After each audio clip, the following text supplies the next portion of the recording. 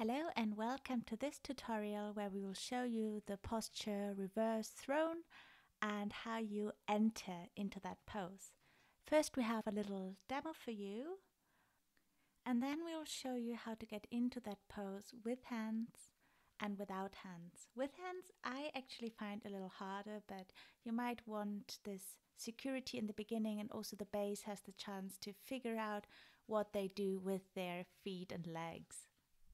We're starting facing away and the base places his feet in a V position on the middle of my thigh. We connect hands in a 2-finger grip and then he bends the legs. I am leaning a little forward, and when I feel stable we can release the grip and straighten the legs. To come down I offer my hands, I lean forward, I unhook the legs.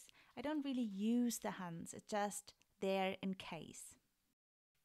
And now a little example of what you should not do, which is relying too much on your hands, because then you might end up in a very uncomfortable position depending on your flexibility.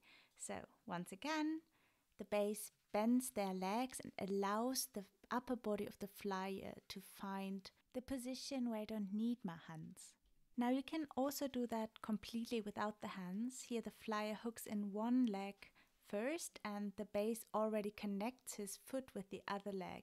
And when the flyer does the jump backward, the base is following by extending the legs in the right moment.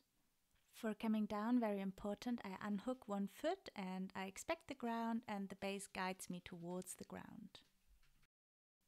Thank you very much for watching this tutorial. I hope you enjoy practicing and see you in the next video.